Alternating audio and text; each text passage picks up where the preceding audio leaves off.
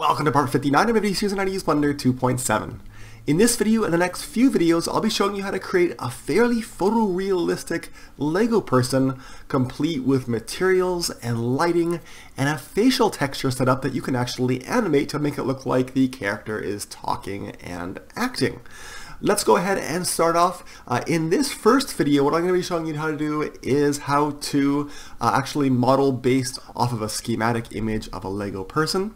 We'll also be practicing modeling tools and techniques to get a very good model of a Lego person. We'll also be adding materials, and I'll be showing you how to make materials that both have a color and a glossiness to them. We'll be setting up lighting, and we'll be setting up depth of field to make it look like our Lego person is actually quite small in this video. We'll get through modeling about half of the Lego character in this video, and the next video we'll finish it off, and in the following videos we'll work on a facial rig that you can actually animate. Let's go ahead and jump in. The first thing I'll do is I'm going to go into my front orthographic view, so I'll press 1 on my keyboard and then 5 on my keyboard. These are the numpad buttons on the right side of your keyboard. If you do not have a numpad, you can go down to view and then front and then view persp ortho. That'll switch into orthographic, which is straight on. The first thing I'll do is I'll get rid of my default cube, so I'll press X on my keyboard and click on delete. Now I want to add a background image into this viewport and another background image into the viewport when we're looking at the scene from the right hand side. Now I happen to have an image on my desktop. It's actually a PNG image, which is why you see a checkerboard here, which means it has transparency. That doesn't matter so much. What does matter is that I have both a front view and a side view of a Lego character that I actually made in a vector graphics program called Inkscape. What I'll be doing is I'll be giving you this image in the description area below. You can actually download it and follow along with this video exactly. So again, that download link is in the description area below. I'll go ahead and press escape and I'll go back into Blender. I want to load that image into my viewport. So I'm going to open up the side panel with the N key on my keyboard, and I'm going to collapse all these areas and go down to the background images section. I'll check the checkbox and open it up. I'll click on add image and then I'll click on open. And on my desktop is this Lego Man Profiles 2 PNG image, and once I load it into here, it'll display in my viewport. Now, that's not the end of the story, because the scaling is not quite right now, and I might want to slide the background image around and change the opacity. What I need to do though is I need to actually change the units and the scale of my scene to be more accurate. If I were to start modeling right now based on these images, it would be fine, but we wouldn't be working in any particular scale. We know how big a Lego person is. In fact, that's why I have this little guide here with 8.5. That stands for 8.5 millimeters. So let's go ahead and change our scene up here in the properties window under the scene tab. I'll change my units to metric, and by default each one of the squares on your grid, depending on how far you're zoomed in, is 1 meter by 1 meter, which is approximately a yard if you're in the United States. But I'm going to change that from 1, meaning 1 meter, to 0.001, actually maybe just 0.1, and what that will mean is that each one of these squares will now be equal to, I believe, 10 centimeters, but I'm not sure. I need to change not only the scale here, but under the display section, again in that side end panel, that same value 0.01, so under display, scale 0.01, and now, because I know that this head from here to here is 8.5 millimeters, and it's essentially a cylinder, I'm going to go ahead and add that, and we can scale the background around it. So I'll press Shift A on my keyboard. I'm going to add a mesh cylinder, and I can go here under transform, and I can actually look at the dimensions. It is 2 centimeters tall. I can actually click in there and type 8.5 millimeters, and I'll press enter. And so now we can see that our scale isn't very right for our background image. I'm going to press S and then Shift Z on my keyboard. When you press S and then Shift Z, you'll scale on the other axes, negating the Z axis. So now I can make it about the right aspect ratio, at least the right size. So as you can see, this background image is too big. I'll go back to my background images section and scroll down. This is where we can change those settings. What I'll actually do is change the X and the Y values. Actually, I'll leave the Y value alone, but I want to move this Lego person from my front view over to be in the middle of my scene. So I'm going to just kind of try clicking over until I get about right. I'll do it more precisely. If I zoom in, you can see that at about 1.8 or 1.9, it's about right. But actually what I'm caring about more is the size now, and I think it's about twice too big, so I'll go down to maybe 5. And if I now, you can see that changes the amount that I need there. And let's say if I move that up and I zoom in, you can see that it's still a little bit too big. So I think the size of my background image needs to be a little bit bigger. Let's try 5.1, and that looks pretty good to me. That's of the background image, and then we can move that over a little bit. It's between 0.9 and 1. Let's try 0.95. Not quite 0.98. No, 0.92. Let's try that. 0.93. Let's try that. Okay, looks pretty good to me. Again, there is some wiggle room here because the lines have some thickness here, but it's looking pretty good to me. What I want to make sure now is that as I go through and model this, I'm going to be switching between the front view and right view with the 1 and 3 keys on my keyboard. And so I only want this image to display in the front view, so I'll change my all views to just front. So now if I switch and press 3 on my keyboard to go to my right view, you can see there's no more background image, and that's okay because I'm going to add the same image again but then customize the positioning and the scaling again to match it from the side. So I'm going to click on add image. You can add a different image for each of your views, front, right, top, bottom, left, right, etc. So I'm going to open the same image again, and the scaling is all off. What was the scaling that I used before? 5.1. I'll use the same scaling or same size, 5.1 centimeters, and that should be about right. What did I do from the front? It's still too low. The head is still too low. And by the way, because I have the first image, the first background image rather, set to front, and the second one set to all views, that means that it's going to overlap itself. So I'm going to set this one to right. So now from the right view, I want to move the image over so that it's matching from the side. And if I press 1 now, you can see it's working, and then 3. Let's press Z to go into wireframe mode. And I gotta adjust this value. It's between negative 1.7 and negative 1.6. So I'm gonna try negative 1.68, and that looks pretty good to me. Let's try negative 1.67, 1.68. Okay, so negative 1.68 is about as close as we're gonna go. We could go 6.75, and that might even be even better.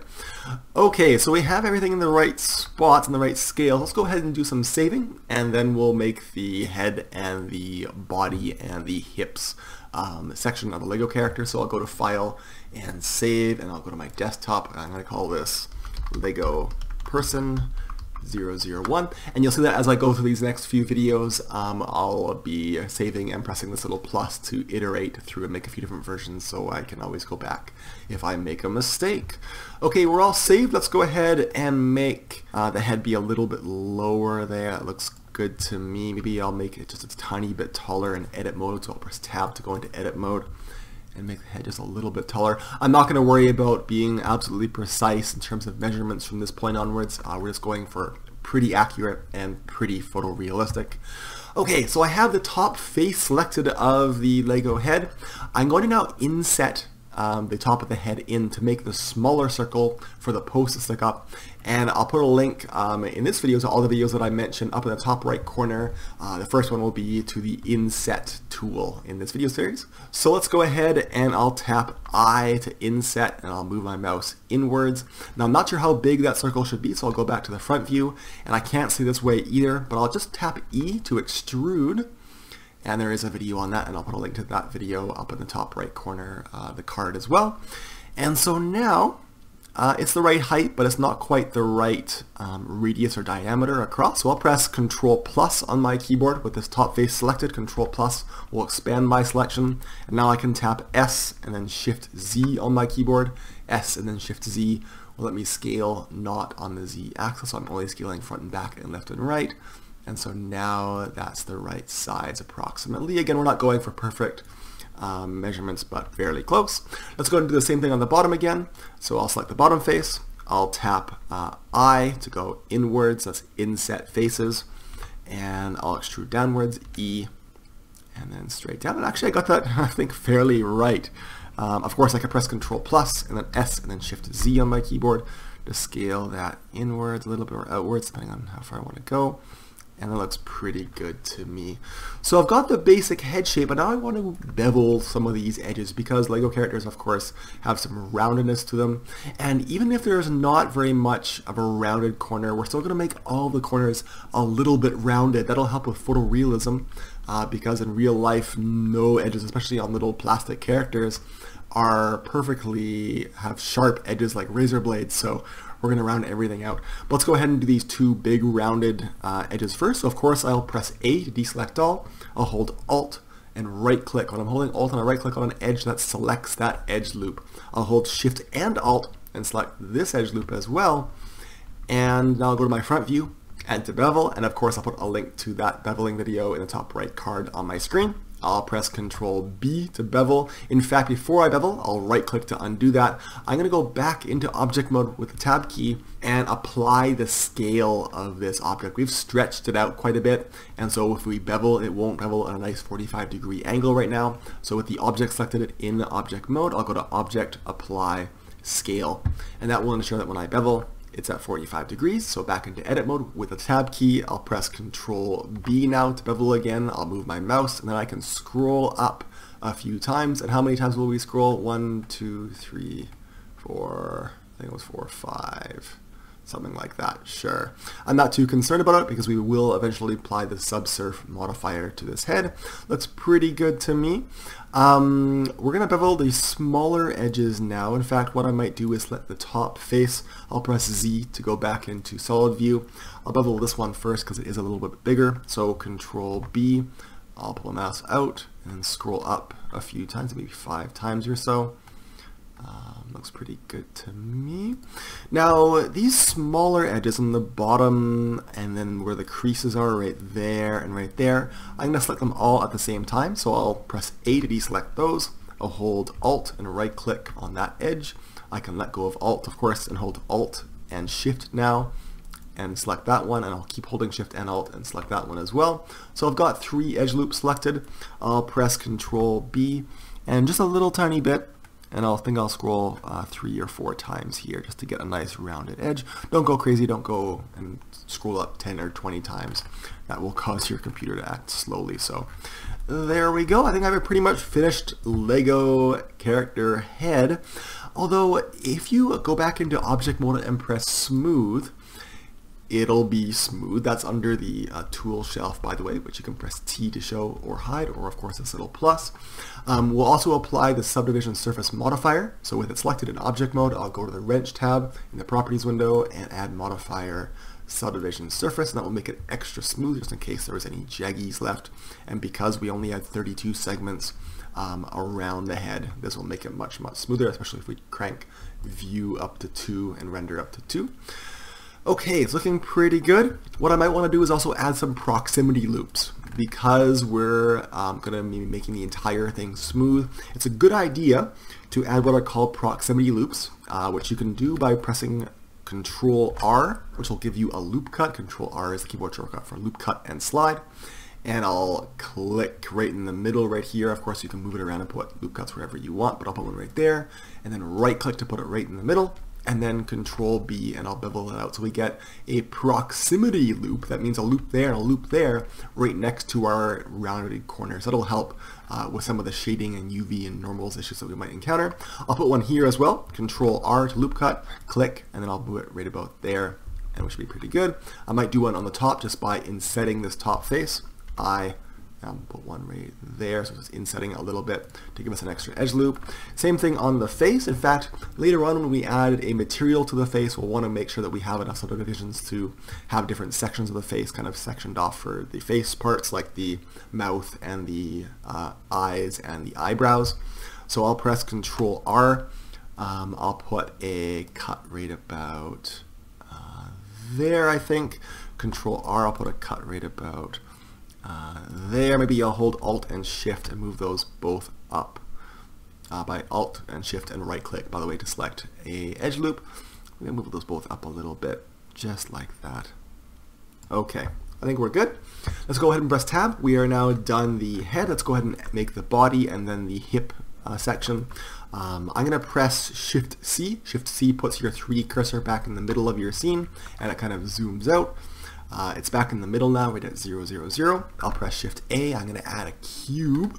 Let's go ahead and press S to scale that down. Now the body actually ends right there at the bottom of the wider section, and then the hip section actually plugs into the bottom of the body section, but the body section does include this kind of box, squashed box section as well. So I'm going to put it right about there. I'll press Tab to go into edit mode. Actually, no, I won't. I'll tap S and then X to make it as wide as I need it, right about there. I'll go into edit mode now, of course, with the Tab key. Grab that top face, go back to my front view and move it straight down. And now I can extrude it out. So with the top face selected, I'll tap E. I'll go up to about where the neck is. I'm going to leave a little bit of a gap, but not much, because Lego pieces aren't totally connected. And then I'll tap S and then X on my keyboard to narrow it down to right about there. Looks pretty good to me. Let's go ahead and press Z on our keyboard to go into wireframe mode. It's looking pretty good. Now I want to round off corners, but I want to be careful because I want to round off actually most of the corners, because again, nothing in the real world, especially not little plastic people, are totally like razor sharp at the corners, so we're going to be beveling out everything. But first I want to actually make my Lego character the right thickness.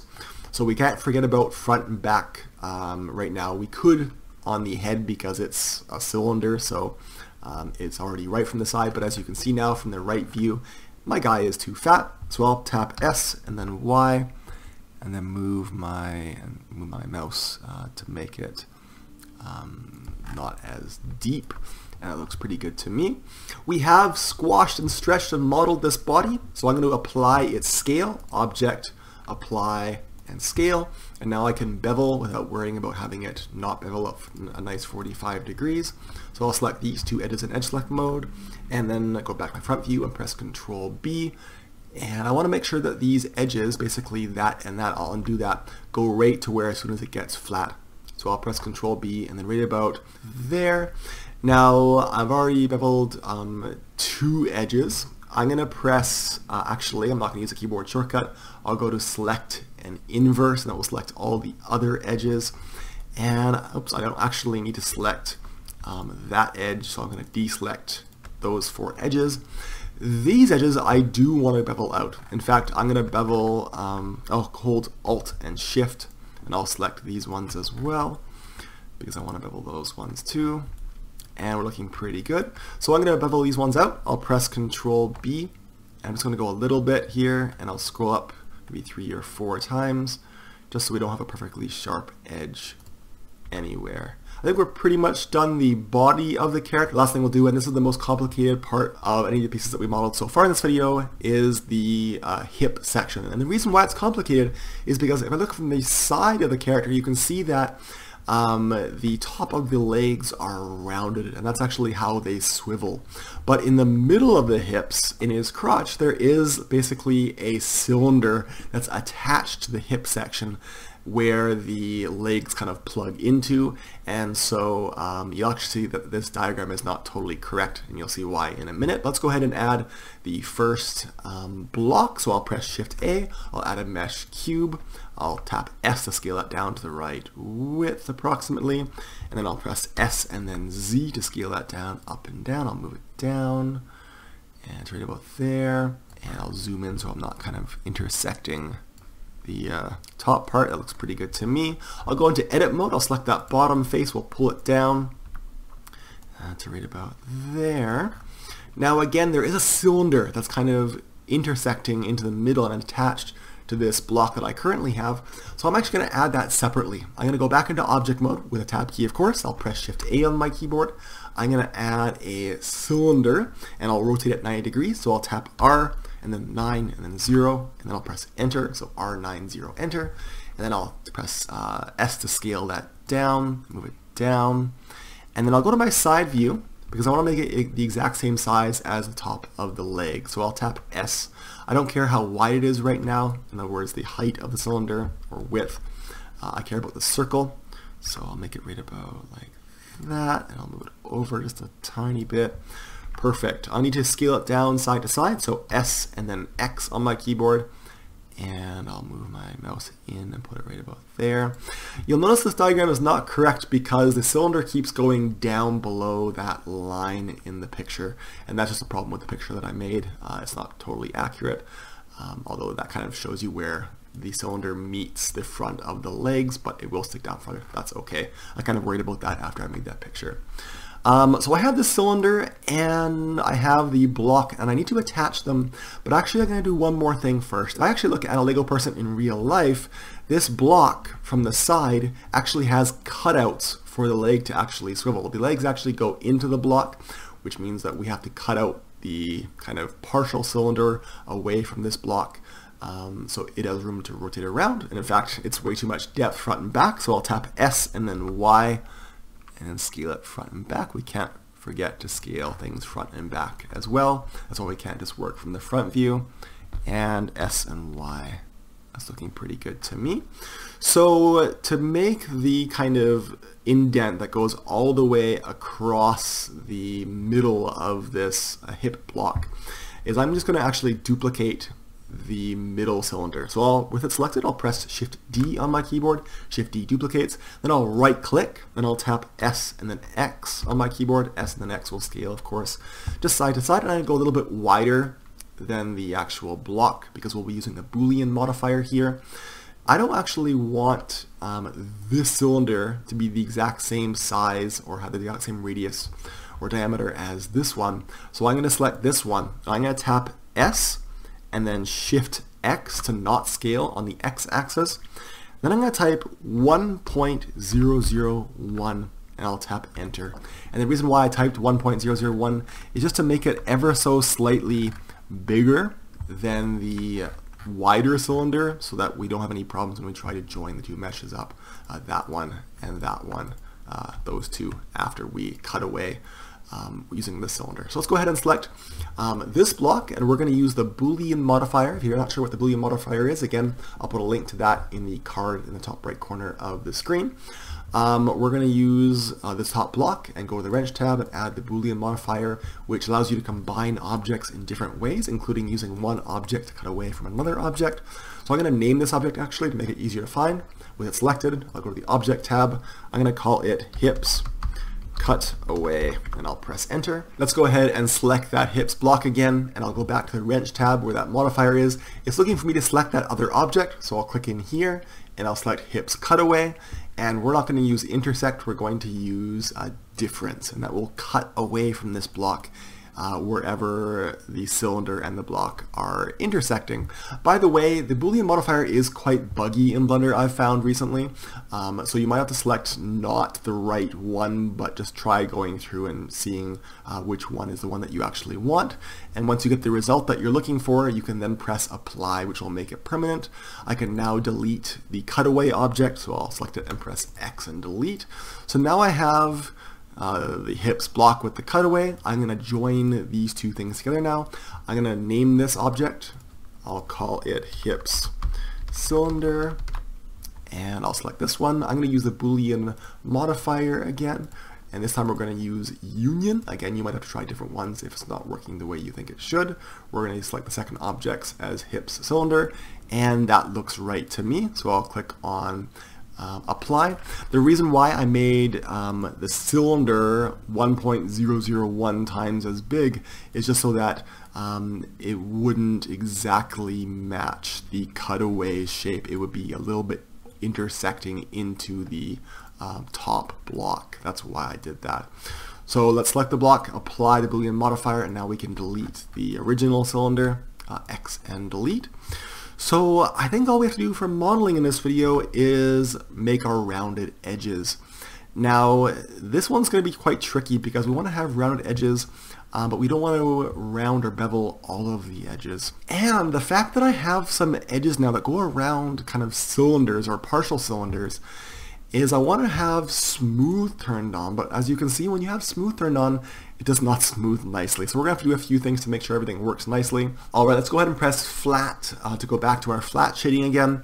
The first thing I'm going to do is I'm going to actually make some proximity loops around the sides of our block, just because we will run into some problems when we try to smooth out our object, and it's easier to make proximity loops now than after we bevel. So I'll press tab to go into edit mode. If I press Control R now, you can see that the loop cut with Control R does not go all the way around the shape anymore. That's because we have n-gons. N-gons are faces with more than 4 sides. So if I click and then click, you can see that that new edge loop does not go all the way around. That's a problem because I do want to go all the way around to make some proximity loops, kind of one kind of right there but all the way around, and one right there all the way around, and same here and here. So I'm not going to use Control R. I undid that with Control Z, of course. What I'm going to do is I'm going to use my knife tool, and I'll put a link, of course, to the knife tool video on the top right corner of this video in that card. With a knife tool, you might know it just by pressing K, and then you can make new cuts around your mesh, and of course when you make cuts it gives you edges. Of course I'll undo that. But what the knife tool actually lets you do is cut through your object at straight angles as well. There's quite a few options. It's quite a powerful tool. So I'm going to press K on my keyboard from the front orthographic view, K to bring up my knife tool. And as you can see down here, there are a lot of different options that are kind of in a funny place, but this is just sort of a cheat sheet for you. What I'm going to do is I'm going to tap Z on my keyboard, and that will enable cut through mode. So I'll tap Z, and as you can see now, cut through is turned on. If I tap Z again, it'll go off. I'm also going to tap C on my keyboard to enable angle constraint. It's off right now. If I tap C, it'll turn on. So now if I start off the edge and I just click on one side, you can see that it's now forcing me to angle constrain to, I believe, 45-degree angles. I'm going to go straight up through the hips, kind of a little bit away from the side, so right there, and I'll press enter. And now you'll see that I actually have basically a loop cut using a different tool. If I hold Alt, if I go into actually edge select mode and hold Alt and right click, you can see that now. That's what that looks like. I'm going to go back to my front view. I'll press A to deselect those. I'll tap K for knife, and then Z, and then C to enable cut through and angle constraint. I'm going to put one here as well. So click and then enter, and so now I have another loop cut basically going straight up and down right through the hips. I'm not going to try to do the exact same thing on the other side though, because I can use my symmetrize tool. Again, I'll put a link to my symmetrize tool video up in the top right corner of this video. So what I'll do is I'll press A few times to select the entire mesh, and symmetrize is very similar to the mirror modifier. It basically lets me copy one side of the mesh to the other side of the mesh, but it's inside of edit mode. So with everything selected, I'll press W to bring up my specials menu, and I'll go down to symmetrize, and I want to make sure that we're going from negative X to positive X, and actually it's positive X and negative X, pardon me, because I made the cuts over here on the way that that red arrow is pointing. That's the positive X direction, so I'm going to switch these around before I change anything. Positive X and negative X, and now I've got my loop cuts on both sides. Great. I think that pretty much does it for my proximity loops for now.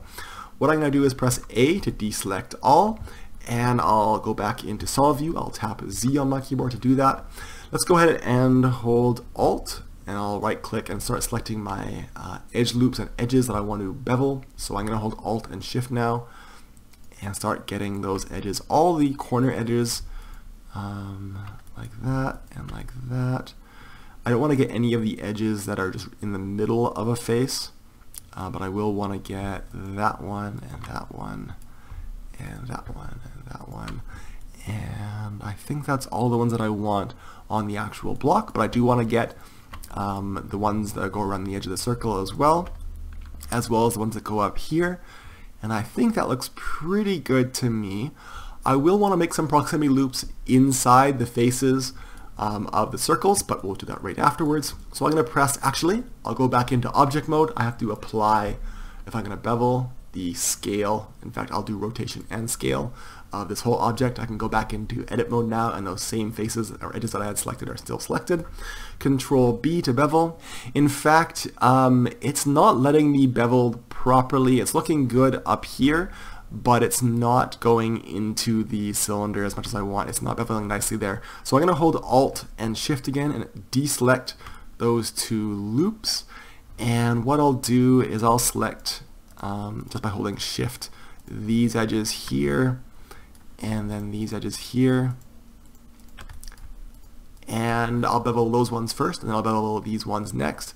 What I want to avoid, I gotta get those ones too, is I want to generally avoid beveling connected edges at different times. So if we bevel these ones first and then the circle ones after, it won't be quite as good of a mesh, but it's not working the way I want it to right now. So Control B, and then I'll move that out, and then I'll scroll a few times and try to match the bevel on up here. So right about there, looks good to me. How does that look? I never like how it bevels sort of in these sort of sections, and that's where we're going to run into problems, I think. But this is less than a millimeter in terms of the whole size of a Lego character, so I'm not too worried about it. Let's go ahead and press A, and then Alt, and then I'll select that edge and hold Shift and Alt, and that one too. Let's go ahead and bevel those ones. Control B. Oh, you know what? I think I have to go back and undo my beveling because I need to bevel these ones first and then the blocks ones after, unfortunately. So I'll press Control Z a few times and undo my beveling, so that will take me a little bit more time. So let's go ahead and press Alt and right click and get these two circles selected and beveled. Control B. No, it's not working. Let's see if I can go back into object mode and apply my scale again. Is that going to help? Oh, okay, so I have to actually make sure that I only have the edges that are on this section and not up in here selected. So I'm going to hold Shift and deselect the ones that are up in this arch. They have to be selected separately and beveled separately than the ones that are sort of out on their own. It just doesn't work properly when you have those ones and these ones selected. So now I'll press Control B. Alright, so I paused the video and I played around with beveling basically that edge loop and that edge loop until I figured out what was the problem. There are a few things that are causing it not to bevel properly. If I press Control B right now, you can see that the bevel is only going in the circle and not sort of making that edge a nice 45-degree angle. So right now we can't round it out very nicely. The problem here, actually one of the problems, is if I look and I deselect the inside, and I'm just going to do one, so I'll press A and then I'll hold Alt and select this one. I'll do each side on its own for now. If I deselect by holding Shift all of these edges, it's still not working, and part of the reason why is it gives you a clue right there, and it's not being the same on the exact same other side, but right there is a little extra edge, and that's caused by us typing in 1.001 earlier on. This cylinder is actually a little bit bigger, in fact that much bigger on both sides than the inside hollow out, which gives us this little extra edge here. So what I'm going to do is I'm going to merge these two vertices together. So I'll select both of them and I'll press W and then merge, or Alt M and then merge, and then I'll just do at center for all of them, and that will give us a nice cleaner kind of edge loop. So I'll go over here and select these two, W, merge at center. I'm going to zoom out and go to the other side and do the exact same thing. So as you can see, if there are extra little edges, they could cause you problems, and so it's very recommended to be very precise and quite picky about your modeling. W, merge at center, and then I'll go over here and then select those two, W, merge at center. Let's see if it works now. If I go into edge select mode and hold Alt and right click, you can see now that it's actually only going to where I want to. If I hold Shift and Alt and right click, it's doing the same thing over here. Let's go Shift and Alt and right click. And yeah, it's actually stopping at the right spot now. That's nice. If I press Control B, you can see now, yes, it is beveling the way I want it to. It's actually going in and into the middle of the circle as well. You can see that it's not doing a very nice job at that point, but we'll worry about that later. Let's actually try doing the entire circle and see what happens on both sides. Now that we have that little extra edge gone. Yeah, it actually will work okay, I think. So I'll do that. And then I'll scroll up a few times and put our bevel right about there. Great, let's go ahead and select the other edges that we already had before. So I'll hold Alt and Shift, and we're going to get all of the edges that aren't in the arch. So right there, right there, right there. I got to make sure that I get that one and that one. And hold Shift and Alt. There we go. I think we're good on that side. Looks good to me. We're going to bevel all these edges out now. So I got to select that one as well. Just make sure I'm not missing any, because if I do miss some and I save and quit and then come back in later, it's going to be much harder for me to solve that later. Let's go ahead and press Control B and just go a little bit out and scroll up. Right about there, looks pretty good to me.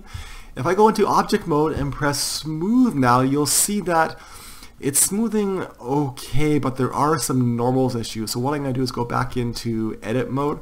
I'm just going to select all of my kind of bigger flat areas, not including the bevels, and I'm going to make those parts flat.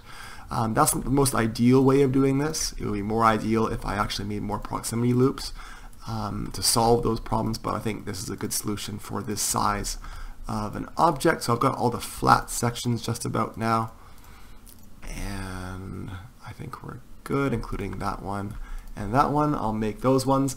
Where is that smooth and flat button now? Well, it's actually under, when we're in edit mode, it's under the third tab, shading and UVs. I'll go to faces and flat, and so now if I go back into object mode, you can see that there's no errors sort of there, and our proximity loops are somewhat containing the normal errors around the edges, although I might want to select that edge and move it over there, and Alt and right click and select that one, move it over there and there. I should have made those closer earlier on, but I didn't. And there. Great. Okay, so we have our modeling finished, at least for this video. Let's go ahead and add some materials. If you're not familiar with the Cycles render engine, this will be a good review for you. Again, of course, I'll put my intro to nodes and materials and cycles up in the top right corner. Let's go ahead and make sure that our render engine is set to cycles, not the Blender render engine, but cycles is of course what we'll be using in this whole video series. Let's go ahead and divide this window up. I'll grab this top little triangle area and drag it straight down. I'm going to change this window into a node editor window. This is going to allow us to actually make custom materials. I'm going to select the Lego head, and under the material tab I'll click on new to make a new material, and as you can see it's almost white by default, but we'll be using these nodes to customize it. I'm going to click in this diffuse color box and I'll make it a nice kind of slightly orangey yellow. Now if I go into rendered mode, you can see what it looks like. Our lighting is really bad, we'll set that up in just a minute, but we want it to be kind of glossy at the same time. So I'm going to press Shift A in this window and add a shader. It'll be a mix shader. I'll drag that into that noodle. We're going to combine a diffuse material and a glossy material using this mix shader. So let's go ahead and press Shift A, and I'm going to add a glossy shader right there. I'll click right there and attach these together. As you can see now, it looks a little bit glossy, but again, our lights are not set up at all, so it doesn't look very good yet. I don't want the glossy to be perfectly white though, so I'm actually going to find the hue of this color. The hue, if I go to HSV, that stands for hue saturation value, the hue is 0.139. I'm going to copy that and then put it into this one. So hue saturation value, hue, I'll type in that same value, or hue, and then I can type the value of it. Actually, saturation needs to be up, but then value, no, saturation needs to be down. That's right. So it's the same hue, it's the same kind of degree on the circle, but it's going to be much less saturated, so we get a yellowy white. That's what I want. I'm going to turn my roughness down to 0.1. That'll make it much more kind of mirrored, and then I'll change my factor in the mix shader to 0.2, and that'll give me a nice sort of mirroredness, but a little bit rough and mostly yellow. Okay, let's go ahead and do the same thing for our other materials. In fact, what I'll do is I'm just going to copy this material and then change the colors, and that'll be easy to do. So I'll select the body. Of course, I'm in rendered viewport shading, so I can't see what I have selected, but I know that I right-clicked on the body. I'm going to select the same yellow material. In fact, I'll name it yellow. I've got caps lock on, yellow. And the way I can make a copy is I can click on this little 2. That's how many objects are using 1, 2, this material. I'll click on the 2, and that will make a new copy. I'll type in red, because I'm going to make it red, so I'm going to change the hue down to 0. I happen to know that 0 is at the bottom here, so that's red. I'll change this hue to 0 as well, so now I've got the diffuse is red and the glossy is just very light pink. Everything else is good. Let's go ahead and select the bottom hips, and I'll add the same red. I'll click on the 2 to make a copy, and blue. And let's go ahead and make this that sort of a hue right about there. I'll copy the hue and press enter. Click in there, paste, Control V the hue. So now I've got the same kind of ratio, but the same exact hue value. Let's go ahead and set up some lights and the camera to make it look like the object is very small, and that will be using depth of field blurring. You could actually sell this object to make it not look like a 3D object or a big object by actually making the camera blur like you were taking a macro photograph. So using macro photography, you get blur with a nice camera lens in front of and behind the object that you're focusing on. That will make it look like it's actually very small. So I'm going to set up my lights first though. I'm going to go back into material view so I can see the color still. I've got one lamp in this scene, but it's a point lamp, and point lamps don't work very good in cycles. So I'll change this to an area lamp. We'll change rectangle to square, and I'm going to make the size 5 centimeters. Looks pretty good to me. I'll go to my top view, and I can start to position the lights. We're going to make a 3-point lighting setup here. This is my camera. So when you make a 3-point lighting setup, you want one brighter light. In fact, I'm going to divide this window into 2, so I'll press T and N and T and N to get rid of those side panels. I'm going to make one of the scenes look through the camera, and I'll make one of the views rendered. So I'll press N and scroll up because I want to find the view section and lock camera to view. So now I can position my camera nicely right about there. And so now we're looking at our object. There's my first lamp, although we can't control the brightness yet until we click on Use Nodes under the Lamp tab with the lamp selected. And that'll let me turn my strength of the lamp up to 500. And that's brighter now over here. I'll press N so you can uncheck lock camera to view so I can zoom up now so you can see. I'm going to duplicate it to make a 3-point lighting setup. So I'll duplicate my lamp. I'll press Shift D, put it over here. Rotate it, put it right about there. How are the lights in terms of their height? That's okay. This lamp will be slightly less bright, so I'll turn it down to maybe 400, and maybe I'll turn this one up to 550. It's looking pretty good over here. Let's go ahead and make that third lamp in the 3-point lighting setup. Shift D to duplicate the lamp, R to put it behind the character, B I'll put it a little bit behind the character there. Oops, I pressed T instead of R. And I'll make this one weaker. I'll make it 350. And so now I've got a nice kind of halo around the back of the character's head to separate the character from the background. Now to make it sell like it's an actual small object, we're going to add that depth of field blurring effect. So we're actually going to define an object for the camera to focus on. So I'm going to actually add in the middle of the scene, I'll press Shift C in this window. Shift C will put that 3D cursor back in the middle of the scene. I'll press Shift A to bring up my add menu, and I'm going to add a empty object. I'll add a arrows empty. Doesn't matter which empty you add. If you don't know what an empty is, that's what it is right there. It's basically a little cross object. I'm going to put it at the front of my character so it knows where to focus. And I'm going to select my camera, and with the camera selected under the camera tab, I'm going to go to depth of field, that section there. I'll focus on the empty in the scene. And now I need to set my camera to have several blades. I'm going to put 8 blades, I think, actually. And I can change my aperture to have an f-stop of 1.8. But I think what I'd rather do in this case is to really control the amount of blur. I'm going to change my radius to maybe 3 millimeters. And so now if I look at my character up close, you can see that the back of the character is not in focus, but the front of the character is. If I go to my camera tab and change my sampling, because right now it's only going up to 32, if I change that up to just 0, it'll keep rendering out. You can see that the front of the character is in focus, but the back is not. I've probably got too much blur though, so I'll change my size of my radius to maybe 2 millimeters, and that way it won't blur in the background so much, but it will just a little bit. Maybe you can play around and type 1.5 and see what result. That's 1.5 millimeters, not centimeters. If you want to be really blurred, you can type in 30 centimeters, and of course it'll be way out of focus because nothing will be in focus. 1.5 millimeters. There we go. So that will be it for this video. In the next video we'll continue modeling the arms and the hands and the legs, and then we'll get a finished Lego character and we'll control where each object rotates, and we'll parent the objects up. And then in the videos after that we'll make a custom setup for the decal, the character face, and the different eyes and mouths and eyebrow shapes.